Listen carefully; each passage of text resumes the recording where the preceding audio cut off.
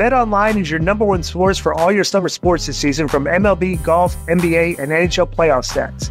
All the latest stats, news, and scores are available to you to follow your favorite teams. So get the latest odds and lines, including the latest team matchups, player props, and odds on just about every sport out there. Head to the website today or use your mobile device to get in the action. BetOnline, where the game starts. Go ahead. All right, so now we're out of the Patreon emails. We're into the general emails. Let's see. Right. And you patrons, if these emails are better than yours, we may have to put the Patreon emails on the back burner and read those last. You want to bomb them? That's just some Hornet Gallowaggon. The subject is Swerve buried. Respectfully, in the past, when people have written in the K100 talking about AEW is buried or devalued a talent that's recently debuted, become any different champion, you guys have defended the booking, saying that it's too soon to judge. From my memory, names such as that's MJF... not defending, that's the truth. Right. Sometimes you got to wait till it plays out to make a statement. Right. But over the course, you give them a chance, but their history has shown that they hadn't been good. Right. From my memory, names such as MJF, Samoa Joe, Bryan Danielson, and Adam Copeland have all been devalued in the eyes of fans, and really, those critics have been proven right over time. With that in mind, what do you guys think of the current online opinion that Swerve Strickland has been buried in AEW? I mean, having your new champion get beat down by Nick Wayne on the following TV taping, that's garbage. I personally think that Swerve has been booked like since he's become champion, but what do you think? I'm not going to argue that. I think they dropped the ball with Swerve the first night when he won the championship, and his appearance on the very next show was just a random match against Kyle Fletcher. No promo, no nothing. It's just... So it just shows, like, bro, Tony has no clue how to build stars. Okay, he gives a guy the win, the big win, but like you need to move up the card. And like every company has issues with this, with building stars. You have to sacrifice guys that you probably wouldn't want to sacrifice because you want to take a chance on the next guy. And like these companies are not willing to do that. So Swerve has that, bro. This has been a very weak championship title reign so far. It's not his fault. He's just doing what he's told to do. But like, this is late. Now I will say that out of the list that he threw in, and I don't remember all the names, but one did stick out. I would say Samoa Joe is the only guy that hasn't been devalued. No, he's never lost his value. Like they've taken care of him, but that sounds more like Samoa Joe taking care of himself. Yeah. Right. He said Danielson. He's devalued. Copeland devalued. Yeah. And who's the other one? MJF. MJF what? The MJF still devalued. No, they're not devalued, but like other guys have been atrociously devalued. They've been Wardlow. Right. Everybody. Just about everybody. Luchasaurus, Lance Archer, Brian Cage, Okada. Takeshita. Hangman Page was...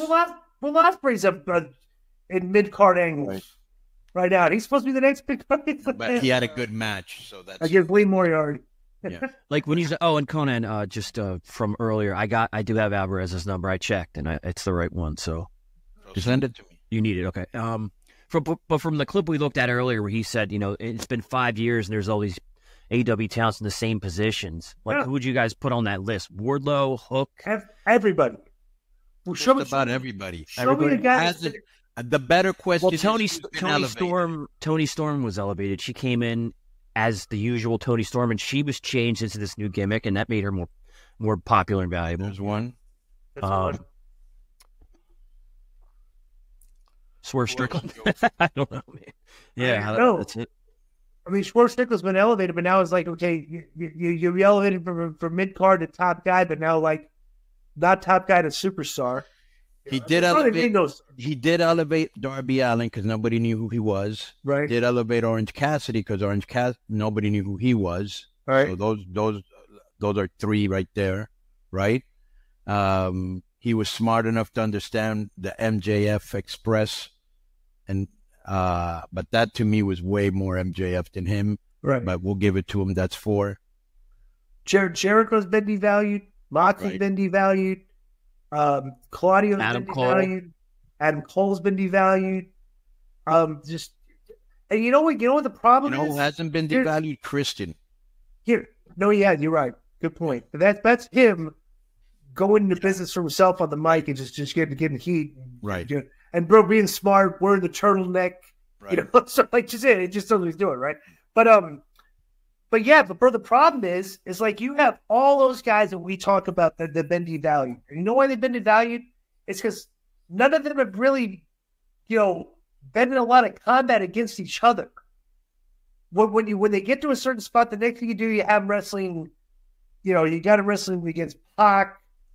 You got to wrestling against Roderick Strong. They move up in the card. The next thing you know, they're wrestling Rocky Romero and they're wrestling Lee Moriarty. And it's just like, dude, we don't want to see the guys go backwards. We want to see them wrestle, the Adam Coles.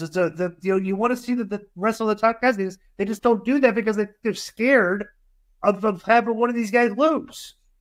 I don't know. It's just really, you have all these guys. Think about all the names that we just talked about, right? Yeah. Dude, you can literally, like right now, just give me those names. Put these names in front of me here. I could give you 3 months of TV with just these guys on the show, doing like every week, doing episodic television, and bro, your numbers will probably increase by 100 to 200,000 people because because that's one thing that AEW's proven is when they're in a big match, they draw more people than they regularly do. But Tony doesn't even know what a big match is because he didn't know what a main event is. But it's like the main event's like the second or third match of the show sometimes. With no build up or nothing, just out there. So MikeDurbin.com. You can get the WCW-esque Konnan in that K-Dog Wolfpack style. Man, this Konnan might be Bendy of the Year right now. I really told you. Yo. Let me speak on this. Mike Durbin Productions exclusive. Konnan, I was the most impressed with Konnan, man. It's like undercover Bendy of the Year. It's a really nice figure. The do-rag is freaking awesome in person. I love the exclusive with the WCW packaging. I love this one with the camo. It's really nice. And I will say a figurine expert who went to TJ on Friday, Matt Cardona, put it over as being a good figurine as far as figurines go. Yo, hold on, let me speak on this. Exclusive Mike Durbin Productions, K-Dog. Look at that, listen to K-Dog, keeping it 100, logo on the back, MikeDurbin.com. Get it right now. Low key might be Bendy of the Year. Go get it.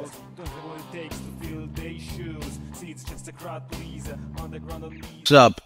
I just want to thank you guys for watching this clip. Don't forget to hit the like button, leave a comment, and subscribe. And join our YouTube membership for hours and hours of exclusive, unedited, uncensored content. And being a member will help you get involved in our upcoming live streams. Thank you for your support. Thank you for riding with us. I know you got a lot of other podcast choices, be it wrestling or other ones. And thank you for picking us. Boom.